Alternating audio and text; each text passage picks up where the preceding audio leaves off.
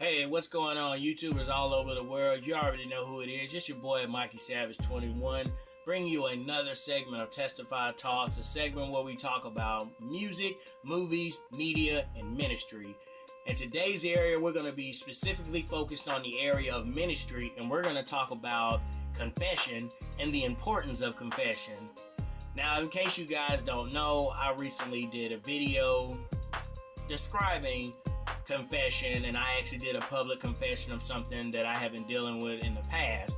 So what you're about to see is just a quick little view of what confession is, what goes into it, how you confess, and the consequences of not confessing. So with that being said, stick around for this video. Bow.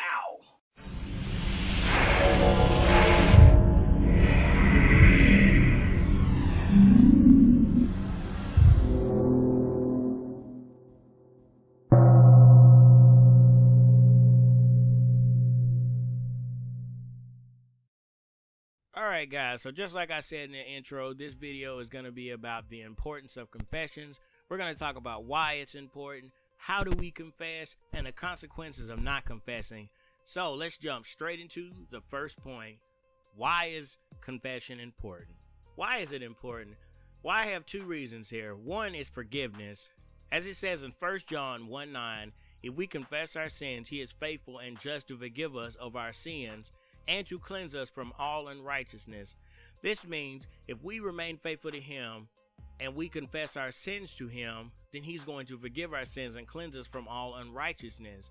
But when we're hesitant to confess our sins, or when we keep it bottled up inside and don't confess it to him and essentially give it to him, he's not going to remain faithful to us. He'll still love us and he'll ultimately still forgive us in the end, but we won't be cleansed from all unrighteousness. Alright, so number two, spiritual growth. Now this is a big reason of why it's important. If you consider yourself a Christian or consider yourself a follower of Jesus Christ, then you know spiritual growth is one of the biggest things to your relationship with him, because it essentially drives you and keeps you going and keeps you motivated and keeps you focused. So Proverbs 28:13 says, whoever conceals his transgressions will not prosper, but he who confesses and forsakes them will obtain mercy. This is kind of going on along the lines of when you try to hide your problems and your transgressions, you're not going to be able to prosper and grow effectively in your relationship with Christ.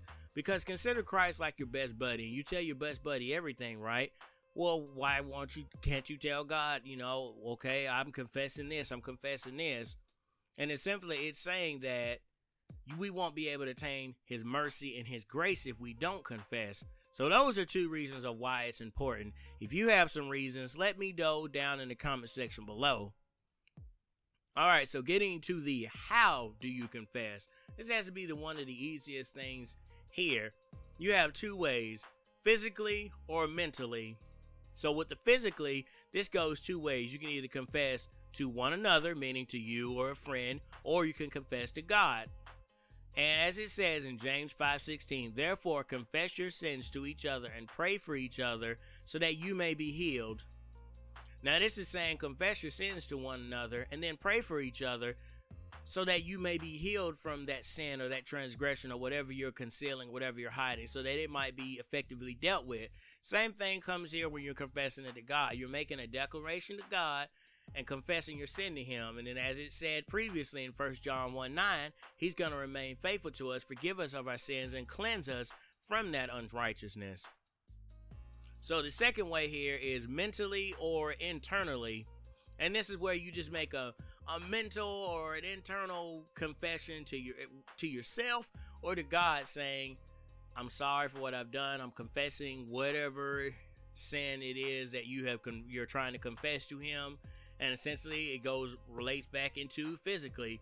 When we confess our sins, he's going to remain faithful. He'll forgive us of all of our transgressions, and he'll cleanse us from our righteousness. Now, getting to the last part of this, we have the consequences of not confessing. And they're not as big as you would think they are, but they still can be very troublesome. So the first one we have is shame. And the example that I picked is from Genesis chapter 3, verses 7 through 8. And just summarizing this up, it's talking about Adam and Eve, and when this is after the Satan in the form of the snake had deceived them. Then it says, then both eyes of both of them were open, and they realized they were naked. So they sewed fig leaves together and made coverings for themselves. Now before this, they had no need to do this because there was no shame. Shame was not brought upon by God. It was brought upon by man when we have essentially sinned. So shame is not something that comes from God. It goes back to the scripture of God give us a powerful love, power, and a sound mind. Fear does not come from God. Shame does not come from God. Stress does not come from God. All those are man-made things that were put into this world when Adam and Eve essentially sinned. And so with that, a sense of shame, you can release yourself from that when you do confess, whether it's to somebody else or to God, mentally, physically, internally, whatever you want to do. It essentially gets rid of that shame, because when I did my own personal public confession, I felt like a whole crap ton of weight was dropped from my shoulders. I no longer felt shameful about what happened. I'm even willing to talk about it in a normal conversation now. But before, I was always hiding it and stressing over it and worrying, oh my gosh, oh my gosh, oh my gosh, what's going to happen? You know, what's someone going to do when they find out? I'm hiding this thing, I'm hiding X, Y, and Z. So essentially, it's better for you if you just confess it. All right, so number 2 is no growth. And this relates back to the scripture I did previously from Proverbs 28:13 about conceal our transgressions. You're not going to be able to grow effectively in a relationship with Christ if you're not going to willing to confess to him and give up that sin that you have been harboring in your life. And the last thing is stress. And I couldn't think of a better response for this than 1 Peter 5:7, where it says, cast all your anxiety on him because he cares for you. This essentially is just Peter telling us that, hey, God loves us. God absolutely loves us. If he didn't love us, then why are we still here? God loves us. He has a plan and a purpose for our life.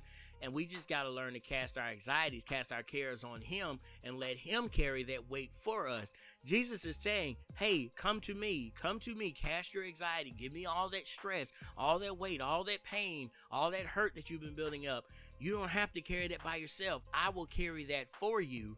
And again, confessing is a big part of that, because whenever sin you're hiding, whatever transgression you're hiding, whatever you're trying to hide, eventually it's going to keep festering and festering until it eventually comes out from the surface, because whatever you try to hide is always going to come to light.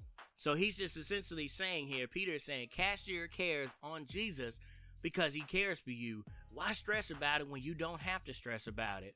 But with that being said, guys, that's going to wrap up this video. Again, if you have any consequences that I didn't name, or some ways that you personally like to confess, please leave those down in the comment section below. And hey, thanks for checking out this video. Make sure you stay tuned for the rest of this video. Alright, me, take over. Alright, so I am back, testifiers. I hope you enjoyed that brief little segment. If you like this video, please make sure you like, comment, share, and subscribe. It helps out the channel. Also, don't forget about the $25 gift card giveaway I'm having for every person who is subscribed to my channel by the month of December. Specifically on the 15th, I'll be doing a special 25 Visa gift card giveaway. I'll pick one subscriber, I'll get your information, I'll send it to you, and you have yourself a free $25 gift card. And all you had to do is subscribe to this channel. Now, how do you up your chances? Well, by liking, comment, sharing, subscribing. Doing all of that will get you more notice and will help it make it a little bit more easier when it comes to choosing somebody. So again, guys, thank you so much for checking out this video. Check out all the other videos that I have in the playlist. And again, I hope you all have a blessed day. Peace.